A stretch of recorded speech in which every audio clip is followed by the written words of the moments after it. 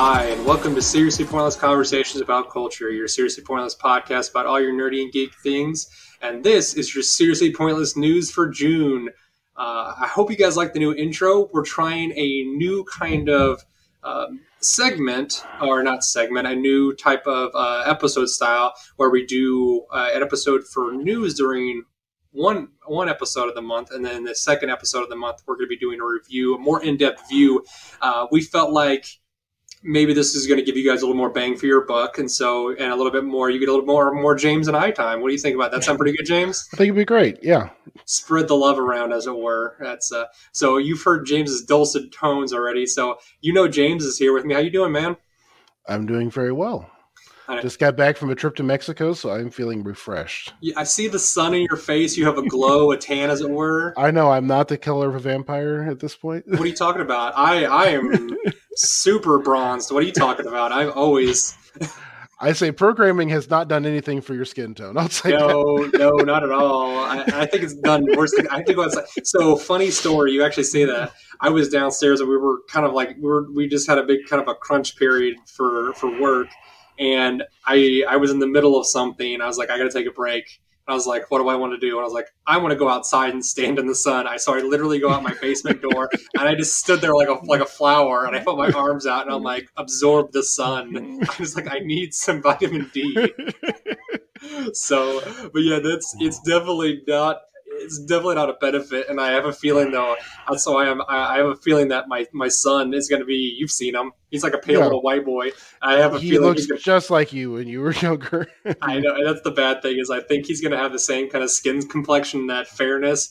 And so I'm trying to get him out in the sun without like throwing SPS 50 on him and like hats and all this stuff as much as possible, so he can kind of get used to it and hopefully not burn. So. But it is good. So, but we are definitely in the midst of that transition from spring to summer. And I mean, there's just so many activities. Like you said, you're going on vacation. We've got one coming up here towards the beginning of, actually, you guys are going to be going along with us over to this. Yeah, I think we're jumping in at the end of it. Yeah. Yeah, that'll be fun. So I hope everyone else is also having an awesome start of their summer. If you guys are going anywhere, having really fun trips, tell us about them. If you guys are going to conventions and things like that, let us know. If you want to send us pictures, I would love to see some convention pictures because I have not been to a good convention in probably 10 years. I mean, it's been forever. It's been a while. There's the convention in our town, but it's really, I don't know.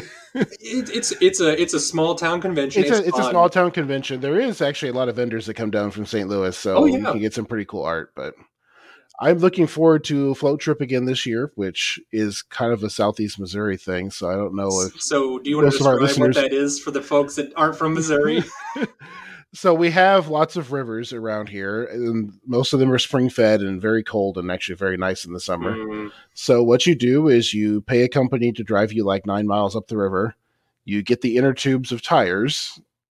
So like great big black inflatable like donuts. And you sit in them, and you get in the water, and you float down the river for 8 or 9 miles. Typically, there is a large amount of adult beverages consumed. There you go. Usually get drunk. And usually get very drunk, and you'll pack a cold lunch in a cooler, which you can put in another tube. And it's a great time. And you might possibly fall asleep in said tube or raft, and you'll get an awful sunburn, and you'll be like, that was fun. Let's do it again next week. And you do. And I've never done any of those things, so I don't know what you're talking about. What are you talking about? We would never pass out, ever. I vividly remember your brother-in-law getting an awful sunburn on like his eyelids because he felt like he passed out one time. Yeah, and his belly too. Like he had blisters going down his chest. So bad. I was going after him with a needle the next day, trying to drain them, and oh my gosh. That sounds so painful. Oh, that's awful. But yeah, so many exciting things for summer, and we'll keep you guys up to speed on what we've been doing, what we've been watching too, right? Or what we've been playing. So I know you, James, you kind of got you're stuck at home for a little bit, so I'm sure you've been ingesting some stuff, right? Yes, my wife and I have been stuck at home. I got COVID again. It happens. But thankfully today is the last day from isolation, so that's good. But we've been playing some co-op games. Space Alliance from the Far Out came out on the Game Pass, and we'll give that one a shot. It is a nice little game where it's up to 4 players, either local or online co-op, and you are running like this little space liner airplane service thing. So you have to like fly through and negotiate asteroid belts. You are taking on customers. You have to like keep the ship fueled up and clean, and it's fun. And you're trying to get to like this Gambulon 5 in the vacation sector to make lots of money. So the way it's kind of like Overcooked meets Faster Than Light. It's a lot of fun. I think the roguelike elements could use some more, because Kelly and I played it for 5 or 6 hours one afternoon. We had a great time. But then at that point, we kind of felt like we had run out of stuff to do. Like there wasn't enough events and things in the game to keep it going. Is it like a full release, or is it because it's on Game Pass, right? So it's not like Steam. This is the full release on Game Pass. Yeah, it came out on the 8th on the Game Pass, and I think it came out on Steam the next day. Okay.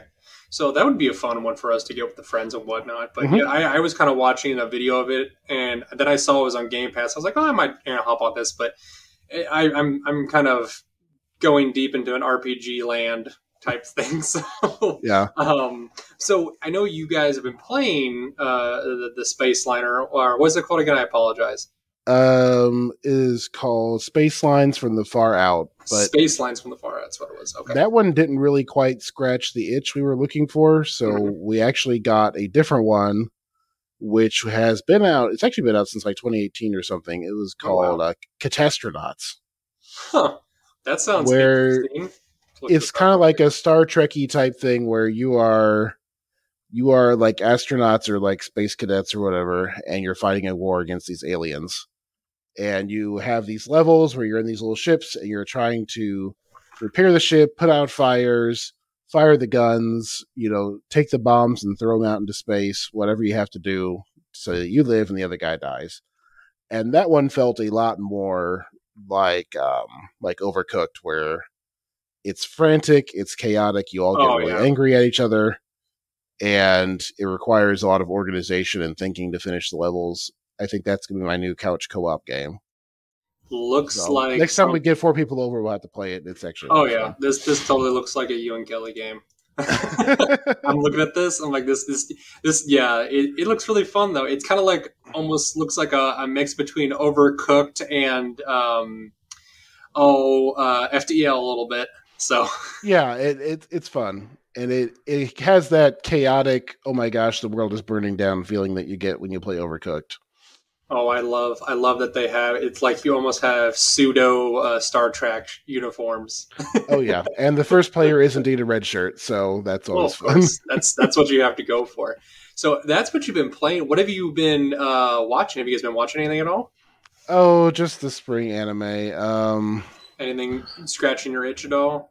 I've got to say that the same stuff we talked about last time has continued to be good.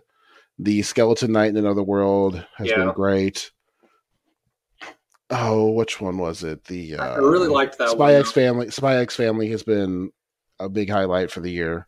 Yeah, Spy X Family, I'm enjoying that one actually quite a bit. I just started watching some of the episodes. I let it get the Skeleton Knight one. I let it get about 3 episodes ahead of me because, unfortunately, I don't really have time to watch it on my own. And when we watch stuff at night, Jackie and I, she's really into the Marvel stuff and the Disney stuff. So she really liked. We actually watched the new Obi-Wan series, the Obi-Wan Kenobi series that came out, and then they just started. She really likes the Obi-Wan Kenobi series. I'm actually pleasantly surprised with it too. And I don't want to ruin anything for anybody because it has a lot of it does a lot of really good world building in it.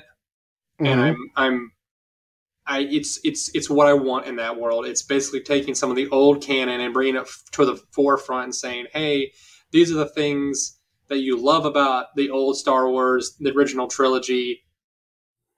But we're also going to try and fill in those gaps between the prequels and the original trilogy and kind of show how we got from point A to point B. But all I got to say is I saw an amazing meme the other day. It goes, if I ever get stranded somewhere, don't let me get stranded on Tatooine because 7 years, 13 years on Tatooine, and they showed pictures of like Lars and Aunt Beru, and like they're pictured from the prequels and then to the originals, and then like they do Obi-Wan Kenobi, and it's just like sand be rough on the skin. It's so good.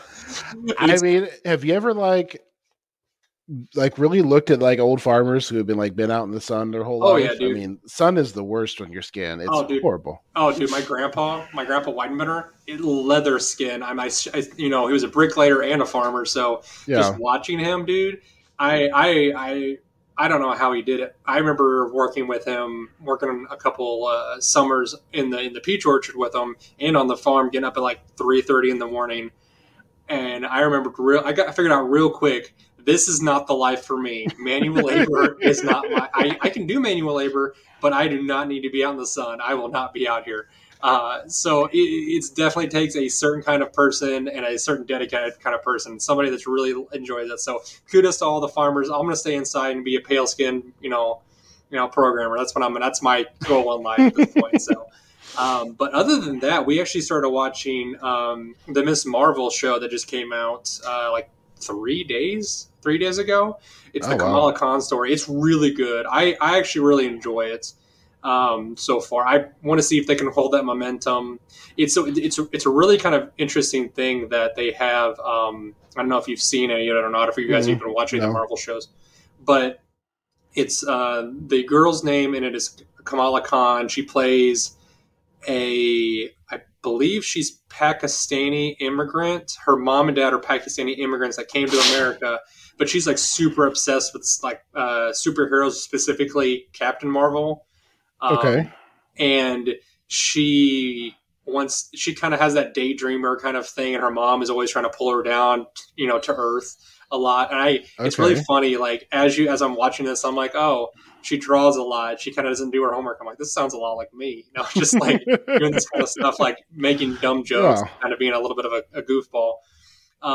So I can kind of connect with that a little bit. But she actually ends up in the first episode, she actually gets powers. And I don't want to ruin it for him because I've read the comic, and the comic is amazing. It looks like they're kind of going that route with it. And I will tell anybody this. If you've read the comic, I would highly recommend starting to watch this, because if this is the way they're going with it, it's got so much heart in the comic, and it is so good. So it doesn't matter if, you're not, if you're not, Pakistani or Middle Eastern or even a female, just the family dynamic of this, watching it, how much like her parents love her and like end up supporting her over all this. It's gorgeous. I love it a lot. I'd highly recommend it. Nice to have a superhero with like parents that actually care. Absolutely. You can tell like right off the bat, like her mom cares so much about what she's doing, because this girl is essentially a teenager. So it's really good. So I would highly recommend anybody if they enjoy stuff like that. So check that one out. Yeah. In regards to playing stuff, so I finally finished Turnip Boy Commits Tax Evasion. Took me 3 days to get around. I played like maybe like 30 minutes here, 30 minutes there. Mm-hmm. That is the most bizarre, bonkers game I have ever played, but it made me chuckle so much with all the little references they had in there, like all the dumb little things they did. Oh, yeah.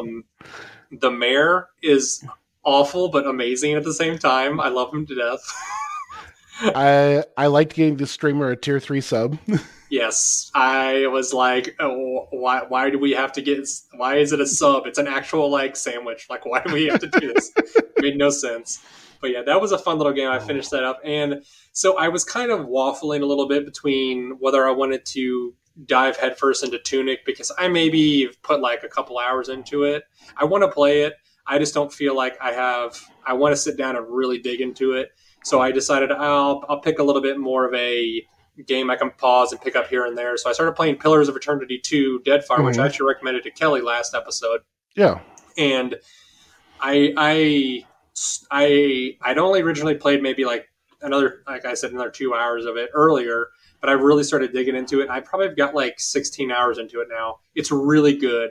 If you like D&D style RPGs, it's for you. I mean, it's straight out of like that kind of, Dungeons and Dragons world or Pathfinder world, where you can you make your own character, but you also have a group of people that you pick up throughout the way. Like I have a swashbuckling rogue that's voiced by Matthew Mercer.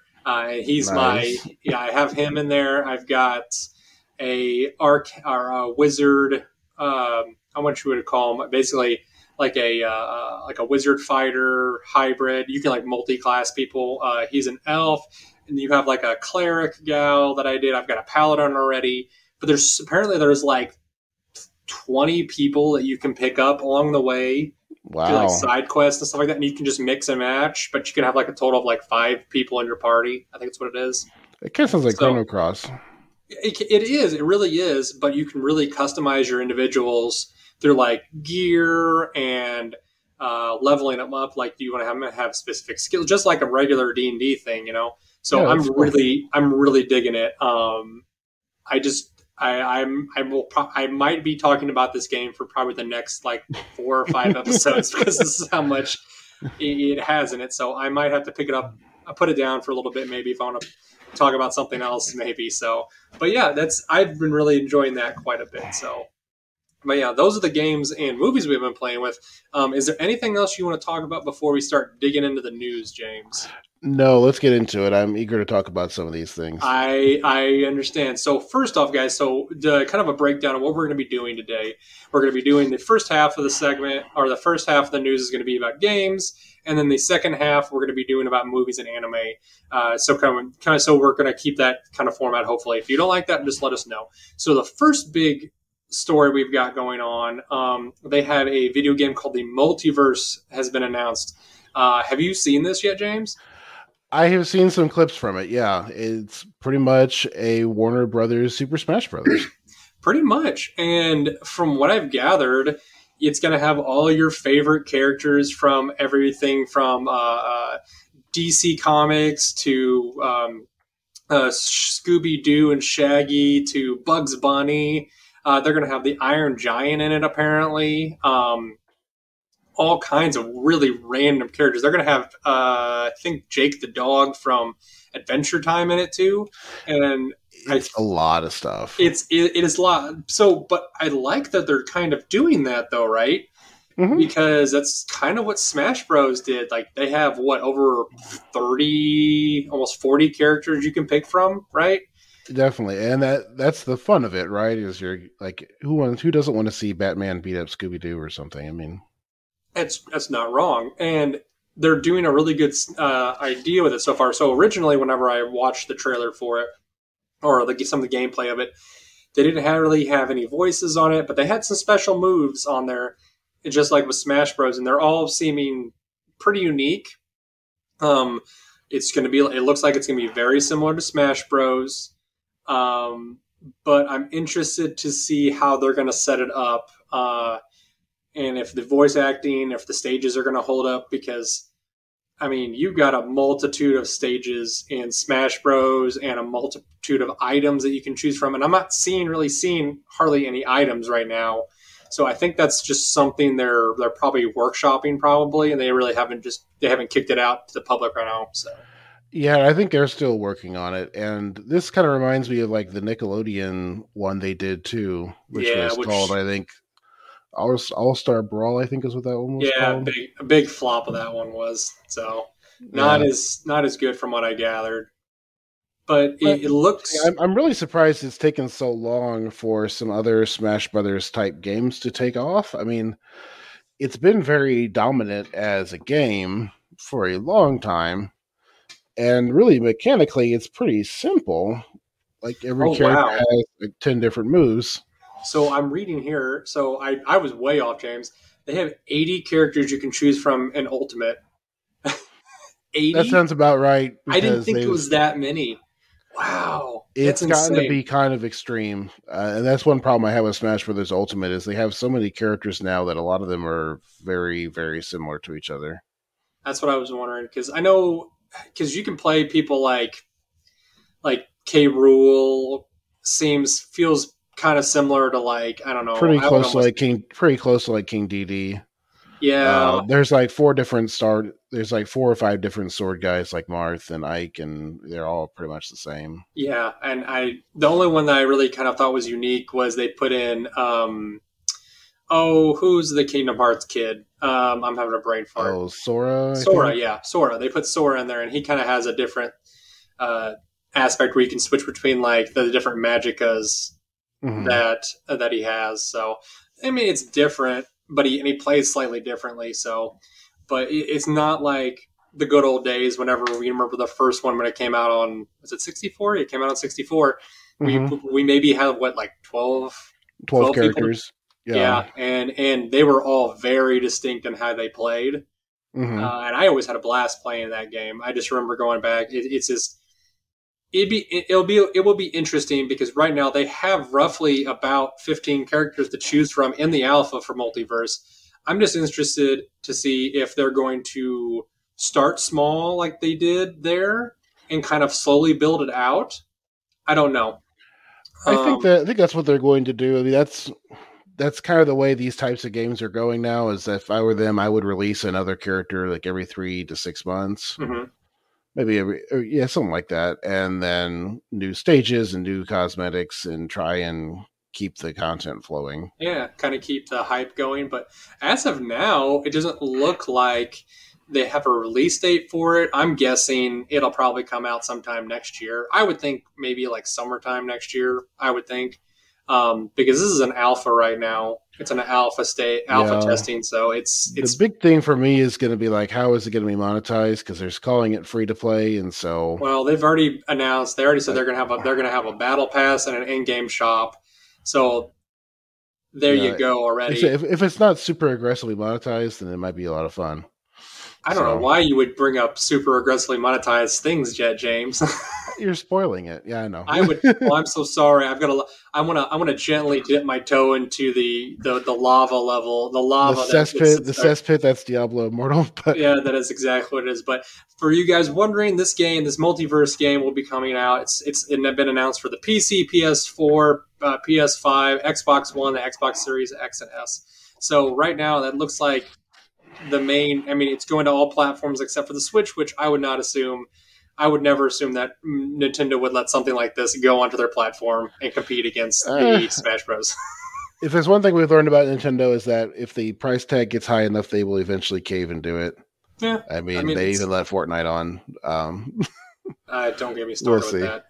But yeah, that is pretty much cross-platform is the name of the game these days. If you want to create like a sensation, then they want to have everyone playing. You better tell Nintendo that, because they're definitely I don't know. They're definitely like to stay in their own little world. So we shall see. But all right. So next story. How we're gonna do the PS Plus online stuff versus the Xbox Game Pass. Yeah, so we talked about PS Plus a little bit last month, I think. We did. So at that point, they had like 3 different subscription levels, and yeah. So you remember a little bit about it, just from the subscription levels and things like that. Was this something that originally kind of interested you or not? Seeing as we neither of us. I think what we had talked about before was like they had like 3 different subscription levels. One was basically just online access. Like the second level got you access to their library, and the third one was supposed to get you access to like some actual like newer games. Yeah, and like the cost was similar to the Xbox service. I remember like our consensus was that it just sounds like they're trying to get in on the same market idea. Yeah. So essentially, what they've got set up is, like you were saying, they've got the PS Plus Essentials, which is the base. It's basically games of the month for PlayStation. It costs $10 a month and $60 a year, which is, like you said, you get the 2 free games a month, you get the online multiplayer features, cloud storage, and discounts. Now, when we're talking about the additional 2 tiers that they've added was PS Plus Extra, which is $15 a month or $100 a year, which everything before, but it also gives you up to 400 downloadable PS4 and PS5 games. That actually interests me quite a bit, because if it's some of the bigger titles they've released for the PS5 and PS4, I would be down. That's because if I can download them on my computer, I would be 100% with it. If I'm streaming them, I will probably wait until they make that available. The final version, though, the PS Plus Premium, which was $18 a month or 120 a year, adds an additional 340 games from the PlayStation, PlayStation 2, PSP, PS3, and PS4 eras, which I guess they're saying right now that's the streaming portion that they're really talking about, which, man, I don't know what it is. I'm just not a huge fan of streaming the games unless it's something that where latency isn't a bit as much of an issue. But if I was playing, I remember I was playing one game a while back on the Game Pass even, and it was just a little bit of lag, and it kept killing me. I kept on dying because I kept on getting shot, and it just made me angry. So I had actually Yeah, stepped I'm not a away huge from it a fan of little this. bit. Yeah, I'm not a huge fan of the streaming game idea because, like you said, double the latency, double the input, and it's Yeah, like, well, maybe this just makes me curmudgeon, but like I already have a PC that can run anything. Like yeah. So I've already got a machine. Why don't I want to just run my own games? Yeah, so why wouldn't you just add an additional bit of software that I have to download and I just emulate it onto my computer, Yeah, I right? mean the upside to the streaming thing is, of course, you can play it on that's a hardware, Yeah. or it's hardware that's not designed to do it. So like you can stream like on the Xbox service, you can stream quite a few Xbox games onto your like smartphone and play. But then of course you got interface issues unless you want to carry around an Xbox Controller. controller to go with it. Oh God. Which I don't know. If I was a 15-year-old teenager and I had a 20-hour car ride to look forward to, maybe the streaming service would sound pretty good. No, But James. I'm gonna bring my old school Game Boy with the little light and the little like but the head takes like eight double A batteries, James, every car way ride and it dies like not even no, 2 hours no. in. You know what I'm talking about. Amateur. We used to do laptops with a I Game Boy emulator, and we'd play I them at 300% speed. I do remember that actually. That was definitely those were some fun car rides. Wow.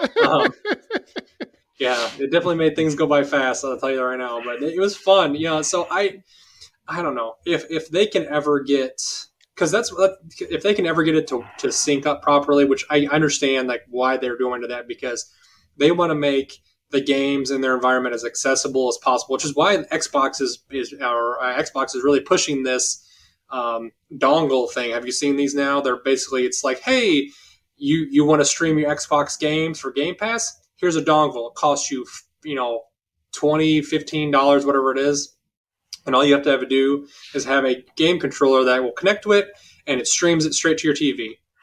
Yeah. And we have everything off site, which cool.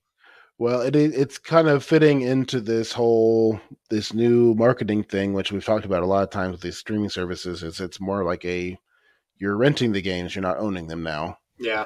It's like the content libraries have gotten very large, and so now it's like, well, we don't buy DVDs. You pay for a Netflix subscription, and you watch the shows whenever you want to watch them. And like they're trying to go that direction with video games too, where you have to stay plugged into their service in order to continue accessing your games. So I can understand it, right? So that's kind of like that's just a I guess advancement in technology, right? And it's a little bit more. It's cheaper for them to do, I would assume, because they're essentially just holding on to the information and sending it to you whenever you want it, and you're not like covering your walls with thousands of DVDs.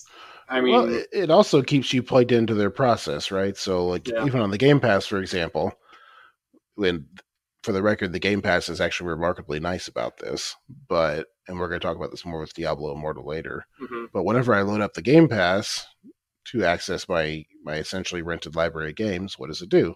I have to look at banner ads of all the new games that came up. I get to see all the recently added games. The games that I am playing, all of their add-ons and, add-on packs and expansions and things are all there for cash. And so in order to access my games, I have to walk past all the advertisements, as it were. I mean, it's kind of like real life, right? You drive down the highway and you see 800 billboards, or you get bombarded with emails that have nothing to do with anything you want. Like you signed up one time for that one email access or for one access to one website, and you still get emails to this day from something that you don't Well, even care. exactly.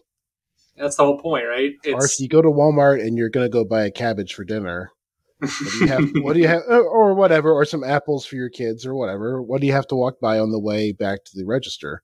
You've got to walk past all the potato chips, all the cookies, the rotisserie chickens, and the candy bars. I like the rotisserie chickens. I could probably stop and buy one of those. I would be down with that. But I mean, that's just a marketing ploy, and as long as they keep it like this, I will be okay with Microsoft being like that. Oh yeah, the Xbox One is great. This is very minimal. I don't want to say this is a criticism to the Xbox One, but it's part of the whole rental library experience. It keeps you in their system. Yeah. So that is one of the things I'm interested to see whenever the PlayStation Plus stuff starts to come out. And are they going to inundate us with some the similar things? Are they going to start pushing up ads? Because that is one thing that irritates the living crap out of me, especially with things like Spotify. Like I love Spotify because it's free, and I've basically been on it for almost 15 years. And I was even listening on it whenever it first started, and you could listen as much as you want on desktop, whatever it was. And they'd give you like an ad maybe once every 30 minutes or something like that. But now, like if I sit there on my desktop app with it, these ads are constantly popping up and blocking if I'm looking for an app or a song or whatever it is to add to my library that I really like.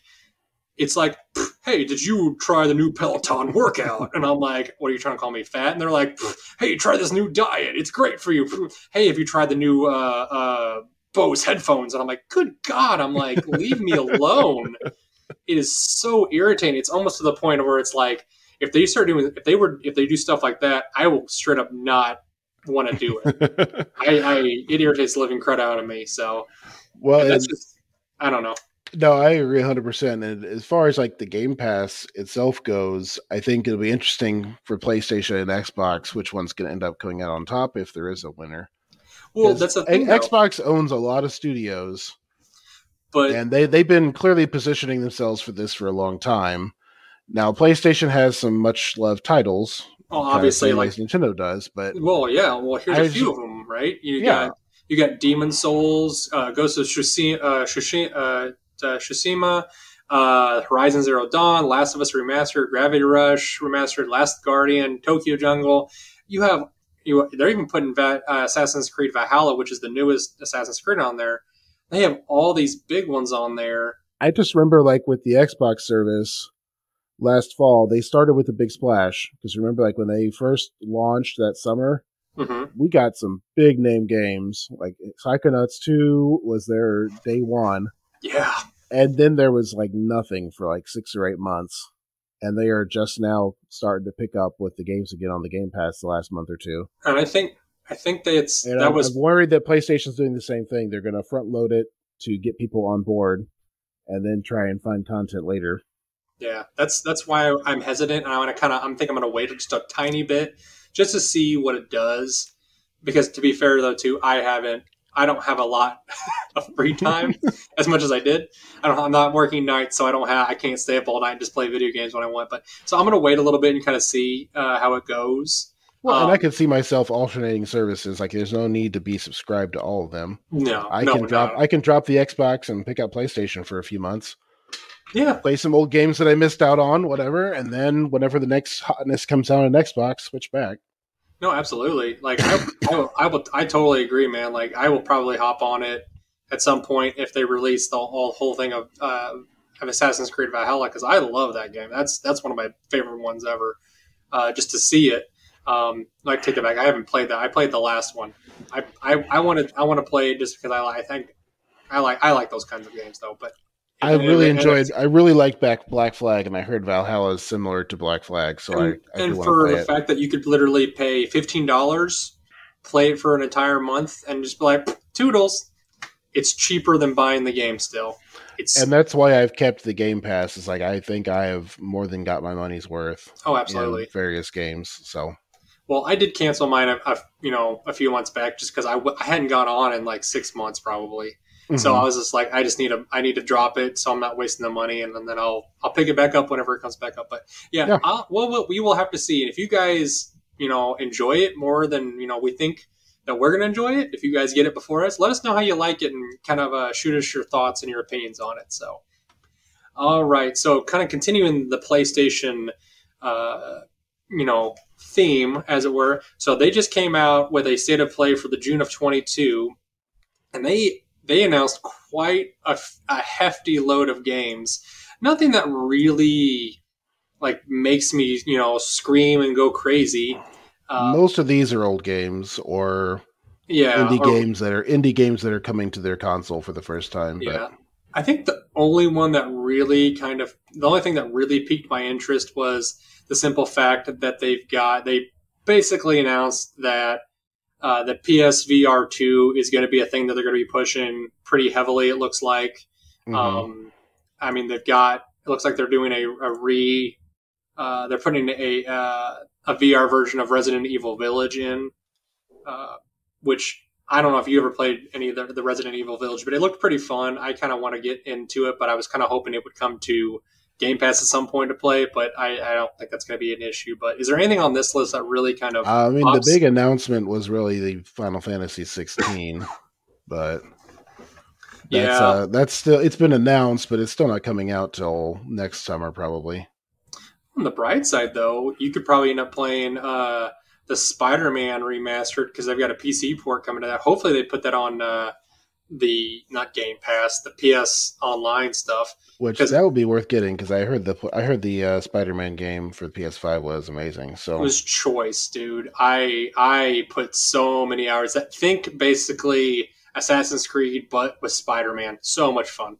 Much fun. The dynamic of it was really fun. So I'm interested to see what they do, what they have going in here, because like I said, they did put some dates and stuff on it, but like I said, it just really looks like they're going to be pushing this VR2 stuff here pretty heavy. Like got the new Street Fighters coming out, which I'm not a big Street Fighter fan. It looked cool, but I don't foresee anything like dipping my toe into that. I'm not a big fighting game guy other than Smash Bros. I don't even know what. Tunic is great, but I already played that on the PC. I mean, if you want to get the trophies for it again, you could probably do it again. I mean, that's the only reason I would even play it again on the PlayStation, unless it's free on the new one. But I've heard people starting to talk about the Callisto Protocol. It sounds like it might be the new Dead Space. So I think Glenn Schofield, who previously helped co-create Dead Space, is in on this, so Dead Space fans might pay attention to that one. It's on Steam already. I watched the trailer for it because I saw that they had announced it for PlayStation, and I was like, oh, what's that? That seems interesting. So I watched the trailer for it on Steam, and it looks absolutely terrifying. I am not a man that enjoys jump scare games or scary games in general, but it reminds me of that kind of that Dead Space vibe. I just like that realm and that lore about it. It's not quite a Alien Isolation type game, but it's definitely more that Dead Space. Because did you ever play Alien Isolation at all? I never played that one. I watched people play through Dead Space a couple times, but it's definitely more of a Dead Spacey type game. I just like the worlds that they build those in. But yeah, those are a few of the games that they've got coming out. I can't really think of anything that really strikes my fancy on that. But if they announce anything else, we'll probably bring that to you guys and let you guys know. All right, next story. This one actually I thought was really funny. I'm going to give a shout out to one of our friends, actually. Shayna, if you're listening to this, thanks for letting us know about it. This is the Dead by Daylight dating sim. It's called Hooked on You, a Dead by Daylight dating. It looks hilarious. It's essentially if you guys have played any Dead by Daylight, by the way, guys, it's essentially a 4v1. It's kind of got in that vein where one of you plays a kind of like a serial killer or like a mass murderer kind of person, and the other 4 of you are like the little college kids that decided, hey, we're gonna go camp out in the woods, and you basically have to survive until daylight, right? Yeah, it's one of those asymmetric games. Like Evolution was one of those too, where Yeah, there's a monster and there's a team of people who are trying to fight the monster. Yeah. And so for this, they literally took that those characters and they're like, you know what would be cool? Let's make a dating sim out of that. It looks hilarious. So you literally have all these buff looking guys in like swimsuits, but they have like a Freddy or a Freddy face or a Jason mask on and stuff like that. And you're just they look like this? JoJo. They look like JoJo characters, honestly, to me. That's why it's funny, James. It's hilarious. It's hysterical. I'm interested to see how this does, because I was telling you earlier about the other game I had actually played, and it was very similar, kind of like to this. It's called I think it was called Hot Dad Dating Sim or something like that. It's kind of that idea. It's just like these dads are just like, all these dads have different personalities, but they're just like extremely good looking dads, and you have to kind of like weave through them as another dad who's not so great looking. It's really funny, but it's like, who thinks of this shit? Dream Daddy, a dad dating simulator. That's what it was. Yeah, and I was just like, this is bonkers, but it's I like those games every once in a while when they're satirical. But I'm not one for them. Like the pigeon dating sim, that was hilarious. Well, yeah, and a lot of these dads have a dad bod too, which is nice. Makes me feel better about myself. But yeah, I'm interested to see when that one comes out, if I'm going to grab it or not. A little part of me kind of hopes it gets thrown on Game Pass. If not, I'll probably wait till it goes on sale, unless it's just like amazingly good. It might be one just to pick your favorite streamer and watch it, honestly. Maybe, yeah, we'll see. That might be what I do. We'll see. All right, finally, we're going to get into the nitty, dirty, nasty bit of news. The Diablo Immortal. Is it trash? Is it good? Is it a little bit of both? Let's get your initial thoughts on this, James. Or better, let's do this. Can you describe what Diablo Immortal is for people that do not know what it is? So, Diablo Immortal was infamously announced in 2018 at BlizzCon. I don't know if you guys have ever watched the clip of that. It's a piece of internet history. You definitely need to watch it. Where instead of announcing Diablo 4, they announced a Diablo mobile game and got booed off the stage. Everyone's got a phone, James. It's like, what, do you guys not have phones?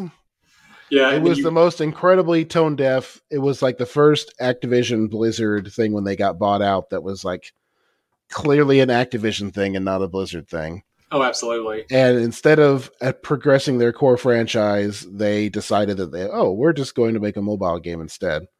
Which, to be fair to them, the mobile game market is like 10 times PC and console put together. It's absolute insane how much money people spend on mobile games. Got those whales in there, man. Got those whales. And the CB deep is all I gotta say. But oh my god. Anyway, this is a Diablo game made for mobile. They did eventually place it on PC as well. It came out this week.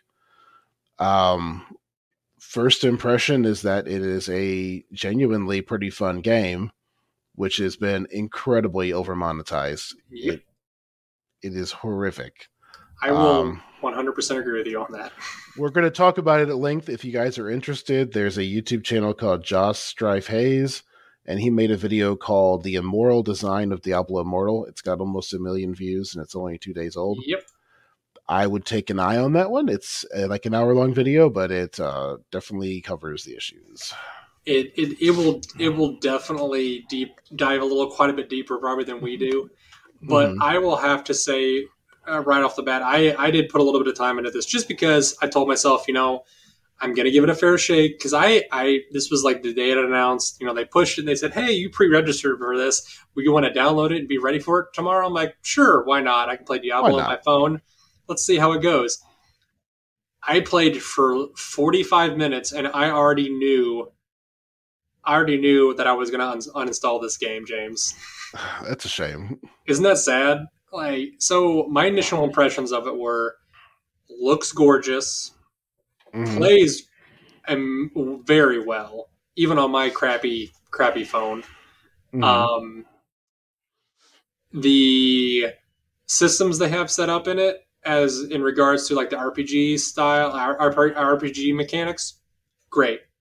That's good. They have enough classes. They have enough different, abilities that you can pick from.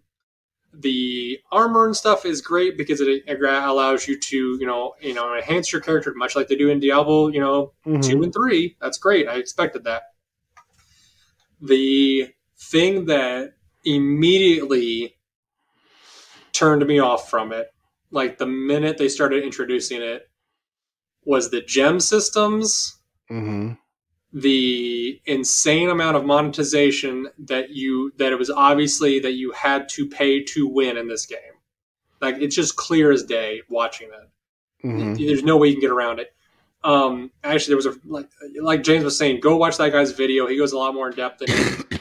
But it's clear to get any sort of edge on anyone during the PvP stuff, or to get an edge on the higher level PvE stuff, you are going to have to sink, I'm not talking just hundreds of dollars, you will probably sink thousands of dollars into this game to get where you need to be. And actually, there's a streamer who's been trying to do that. He has with like 10 grand or something like that? He's put like 10 grand into the game so far and hasn't found a single tier 5 gem that's like the top level gem. Yeah.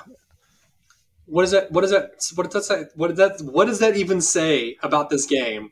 Well, and so it'd be interesting to know what the chance of getting different items are. And Diablo Immortal has stepped around a lot of laws this way. So for people who are familiar with online gaming and stuff, or who don't live under a rock, most games feature loot boxes these days.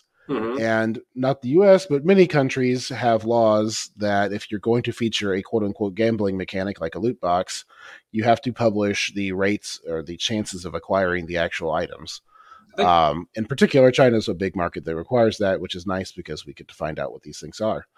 And Diablo Immortal has ever so slightly sidestepped this and expect this to become a thing, where they have the Rift system is essentially a loot box mechanic. You purchase these premium Rift keys, these keystones, and you apply them to the Rift, and then you get a higher chance or guaranteed drops. But because there's a gameplay element, it's not a loot box anymore, therefore it's not gambling. You have purchased a game item. Yes. And so they have not published the chances of getting any of these things, and they've already gotten like preemptively banned in like at least 3 countries. Yeah, like they the minute they announced what was going to happen, or like how they were going to do things, like you said, three countries. I think most of them were in that Eastern Europe. I think there's Norway, Sweden, and there's another one up in there in that area that they've already they passed legislation already about this stuff.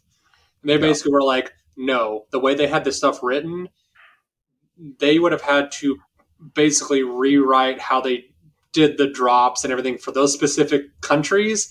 And Blizzard was like, no, we're good. We're not going to release in that country. That's too much work.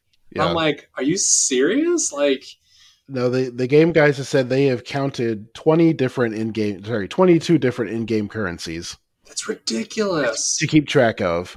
There is at least 6 or 8 different progression systems. So it's not just your character's level. There is like almost a dozen different progression systems and little reward systems.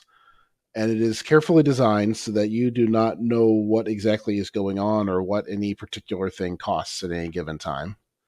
You just kind of log in, and then you see a little red dot that says, hey, you've earned a reward. And then you start clicking accept, and then you get the dopamine rush for hitting all the buttons. I know what you're talking about, James. They would never treat us like animals that just go for dopamine rushes. What are you talking about? You don't know where it came from. You don't know how you earned it. You don't know what happened, but you got some stuff for doing a thing. It's just, it just boggles my mind. What I know what people went through, what went through their brains when they said this. They saw dollar signs and mountains of gold is what they saw, and they're like, people will pay for this, and I just. Like you said earlier, this is a 100% an Activision move. Like they were basically like, you're going to make this.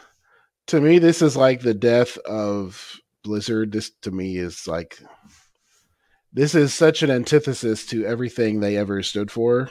And I know we've talked poetic about the old Blizzard back in the day that doesn't really exist anymore a lot, but no. Blizzard used to be a group of frustrating storytellers. It was games first, and this is nothing like Blizzard. No, not at all. And it makes me a little sad, right? Because I see something where I look at the game and I go, this looks like it would be fun. It honestly looks like it would be fun. The systems that they have are very similar to like Diablo 3, a little bit in Diablo 2, but they have, like I said, they went all out for that money grab, man. And that's like sticking an entire lemon in somebody's mouth and telling them, hey, it's freaking lemonade. Enjoy it, right? You can't do that to somebody and expect them to not like rear back because they've got a sour taste in their mouth, right? Well, and it's not just that it's expensive, like it's designed to get you addicted. Yeah. It's like there's daily login mechanics where you have to log in, and guess what? Those daily login rewards, you have to go to the cash shop to claim them. So you have to go past the cash prizes every single day to claim your daily login rewards. Like you have to log in every day or you lose stuff.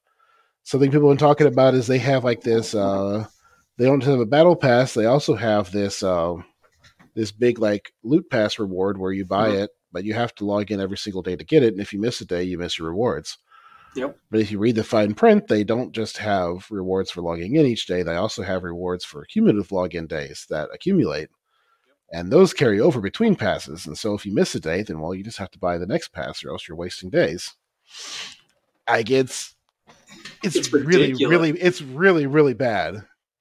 Yeah. And I'm sure they're going to make a ungodly amount of money off of some really nice people. But well, I wouldn't call them nice. I would call them dumb if they're going to put this much money into a game. But that's me, though. I'm cynical. And I think if you cannot clearly see that this is just a massive money suck to like latch on to somebody that has nothing better to do than waste this money, or God forbid, it's a kid playing and their parents don't even know about it, but then again, if your kid is playing this game and he's spending your money and you don't know about it, you've got a whole other issue on your hands. But that's besides the point.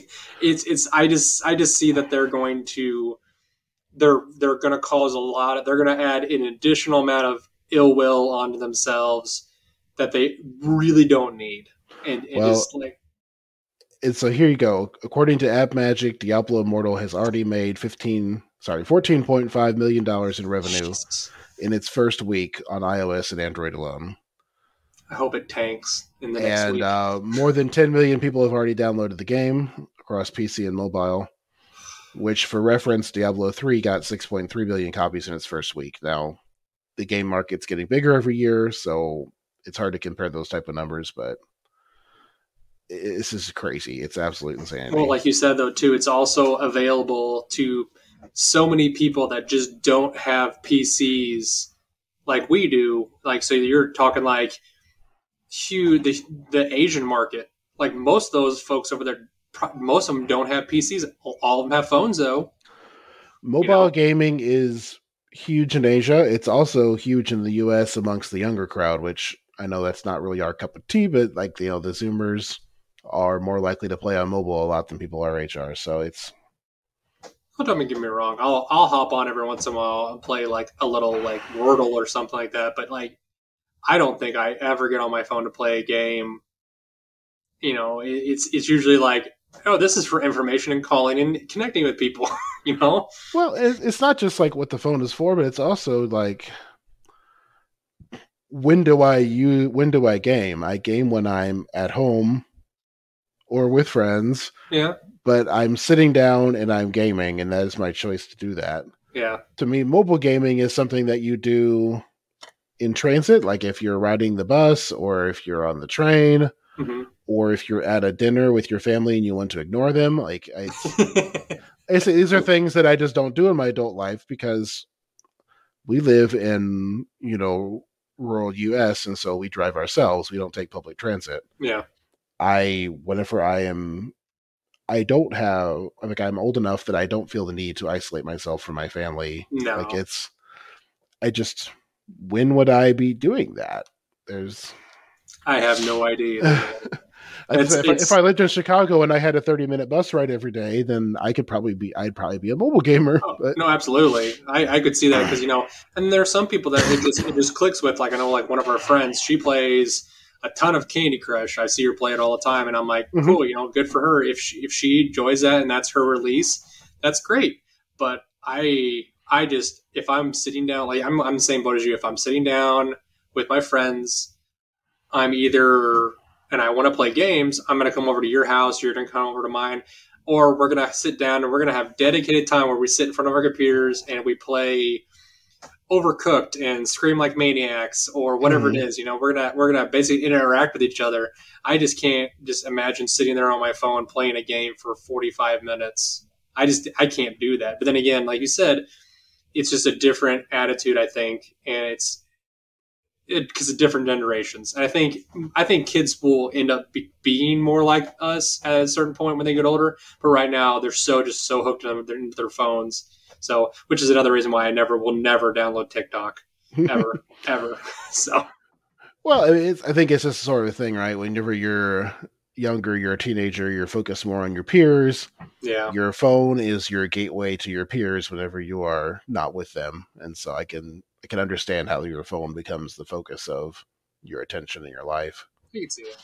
But well, James, anyway, back to Diablo Immortal. No, it's okay, James. If I ever want to focus on my peers, I just come over your house and I just cuddle with you. It's okay. It'll be wonderful. It's wonderful. Though I've got to say, John's a pretty good cuddler too, so you have some competition. I'm gonna have him back off. He ain't got get near my man. So, anyways, but so that's roughly kind of what we feel about Diablo Immortal. If you guys feel something different, just let us know. I would love to have a discussion a little bit more on this. Maybe go a little bit more in depth on it at a later date. But those are just kind of our surface level, feelings of it. Again, I'm not saying that if you're having fun playing the game, then play the game. Everyone can have fun their own way. My problem is that the game was clearly designed from the ground up to get people addicted and extract maximum amount of cash. Yes. Like, I don't begrudge a game company making money off of video games. That's obviously what makes the whole system keep going. Yeah. But this is just ridiculous. Yeah, makes me cringe a little bit. So, well, into some happier news of things that are coming that are going to make me smile and cackle with glee like a little evil genius. Movie and anime news. Rick and Morty is getting a 10-episode anime. What do you think about this, James? This sounds amazing. Kind of excited. I mean, Rick and Morty's awesome. I'm not sure what a Rick and Morty anime would look like compared to the Rick and Morty show. I mean, the animation style, obviously, but Rick and Morty already kind of had the big eyes, some of those tendencies to it. Did you see the one they did? They kind of did a little bit of it a while back, but they did a brief little snippet. I think maybe a 2 or 3 minute short where Rick is a Ronin. It's pretty fun, and Morty's with them. It's a real brief thing that they barely did. I think that kind of they just threw that out there to see if it was going to get any traction, and it apparently blew up the internet for a couple of days. And people thought oh, this is getting enough traction, so let's see if anybody's interested in making this. Oh, of course, somebody. I think it'd be entertaining. More power to them. Yeah, I think they said that. I'm going to butcher this gentleman's name. I apologize. Shung-Hu Park. Apparently, he directed God of High School. He's going to be. Did I say that wrong? Yeah, he's going to be directing those. So it'll be interesting to see what they do with that. Oh, I apologize. No, he's doing the Ninja Kamui. I apologize. Takashi Sano. He did Tower of God, which I watched that one on Crunchyroll the other day, and it was actually a very good adaptation of the comic. Oh yeah. Sorry, I apologize. Yeah, that's what they're going to be doing. And it looks like they're going to be doing telecom animation, which is they did Lupin the Third. Looks like they're going to be producing it or pushing it on their ships. So it'll probably I would be interested to see if this is going to come to Crunchyroll, if it's just going to straight. Oh, it's going to premiere on Adult Swim and HBO. Okay, yeah. So at least I'll be able to catch it on HBO. That'd be fun. So you could watch it on HBO too. Entertaining. Yeah. So I'd be interested to see. I want to see that really bad. I like that. Hopefully, it's kind of got that snarky kind of wit about it. So, in less happy news, since they decided to make things, another studio has decided to cut their animation studio. So Netflix This is back Yeah, last no month. surprise on this one, but Well, yeah, they're leaking money hard on the animation studio, honestly. So they laid off 150 employees, most in the U.S., but it looked like I think they said about 80 of them were uh, were in the animation department. I'm sorry, 70 of them were in the animation division. So they laid off 70 people. To be fair, though, watching the amount of like animation stuff that they've pushed out in the last 6 months, it's slowly gone downhill. well, and I don't know that this is even necessarily about the quality of the animation they were making. I think this No, is I'm talking about quantity, like the amount of animation that they pushed out. So, yeah, I think they're just tightening their belts. I mean, Netflix lost like 200,000 subscribers from January to March, and then they were hoping to gain 2.5 million during that time frame. And I think this is just a statement about all the streaming services popping up. The streaming wars are a real thing now. Oh yeah, Between I think Disney, HBO, Disney's giving them a run Netflix, for their money. they've all taken Hulu. It's all taken a chunk out of the pie. And I think we've seen this before in a lot of other industries, right? There's going to be a proliferation where by the end of a couple of years from now, we'll have a dozen different streaming services, and then they're all going to die off until there's 2 or 3 left. Yep. And we're in the expansion part of things, and so Netflix, which was the early giant, is suffering a little bit right now, and they're tightening their belts up, and they did that by laying off 2% of their employees. Well, they also did that by they also increased their prices, and they're talking about putting out a lower priced ad-driven subscription as well now, like Hulu does, where you can buy a low tier subscription with ads. Did you also catch the thing that they're talking about putting on region blocked, basically not region blocked, account blocks? Basically, you're not allowed to share your account with other people, or they would charge you more. Essentially, I'm like, how would they do that? But apparently they're going to try and they're rolling it out slowly to see if it will work.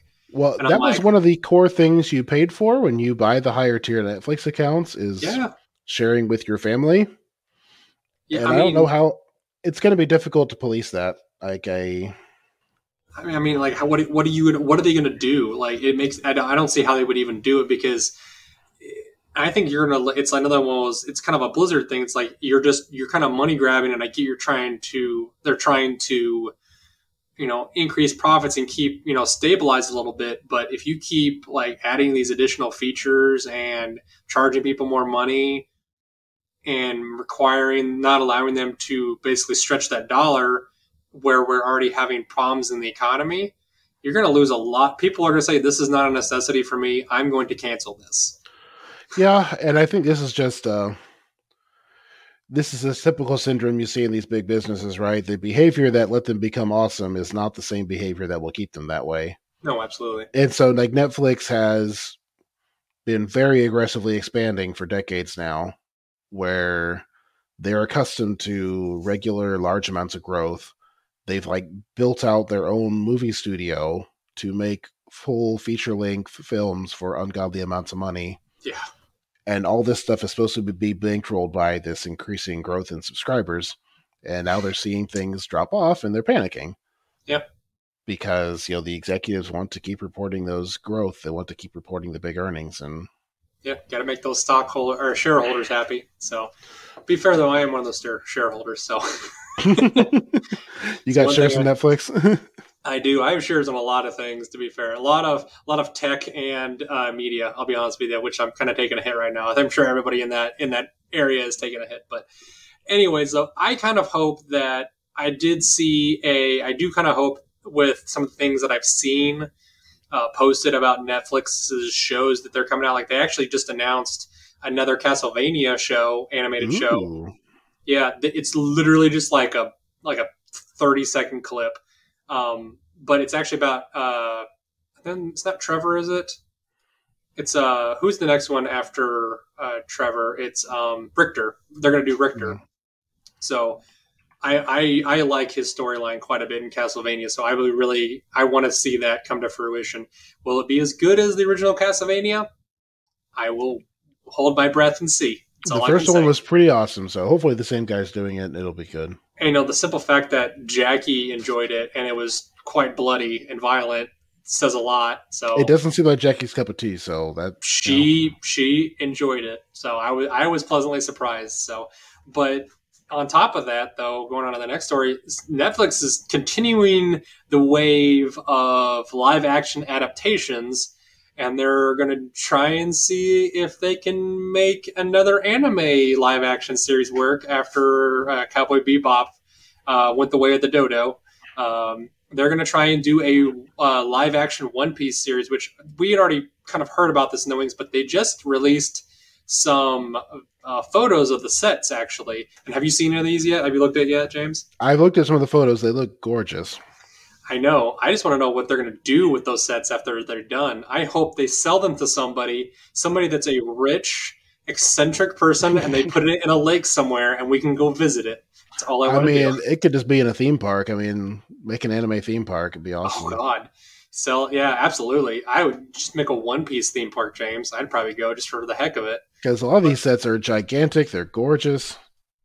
And some of them, like, legitimately float on the water. I haven't said it to where they're actual ships.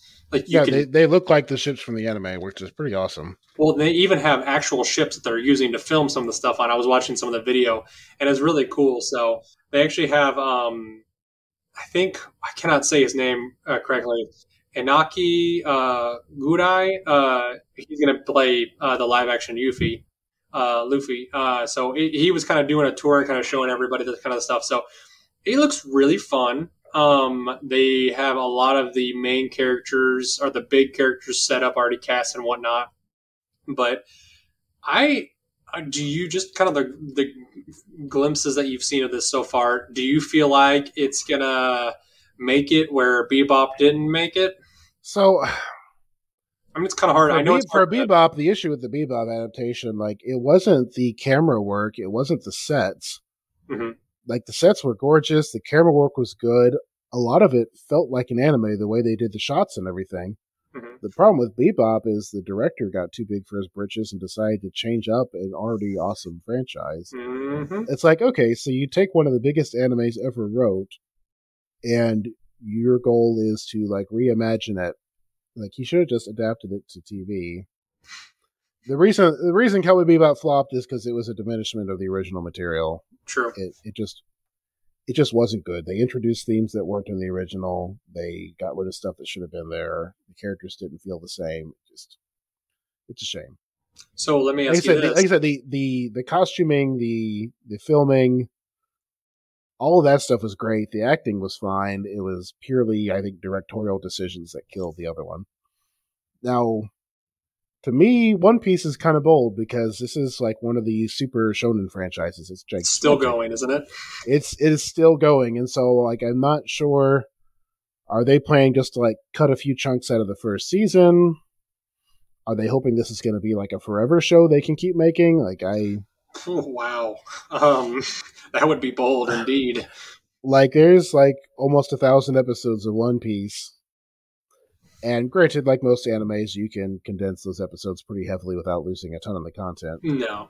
What are you talking about, James? There's a ton of pertinent information in Dragon Ball Z every episode. There's a reason Dragon Ball Z Kai was like a fourth of the length of the original. But I don't know. To me, like, the best Netflix anime adaptation had still the Death Note one, which came out like in the early 2000s. Yeah. But I don't know how they're going to go with this. We'll see. The Cowboy Bebop one was by far the prettiest, and it felt the most anime. Yeah. Because that's where the Full Metal Alchemist one suffered, is that they just weren't able to bring those cartoony elements to life. I will agree with that, yeah. Now, Cowboy Bebop was, an inherently kind of a grittier, more spacey kind of franchise. Mm-hmm.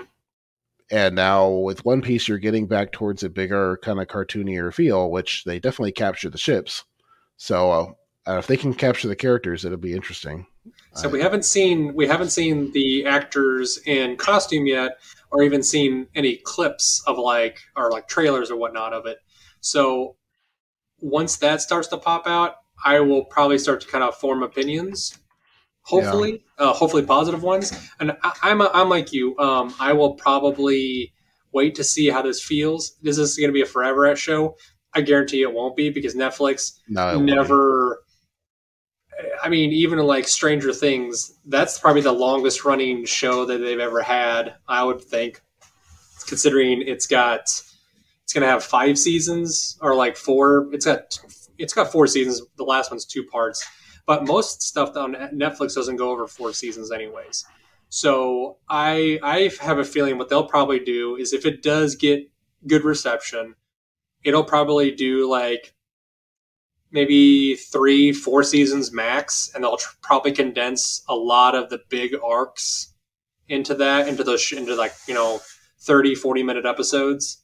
Mm-hmm. And they'll say bye bye and let it sail off into the sunset towards the prime line, and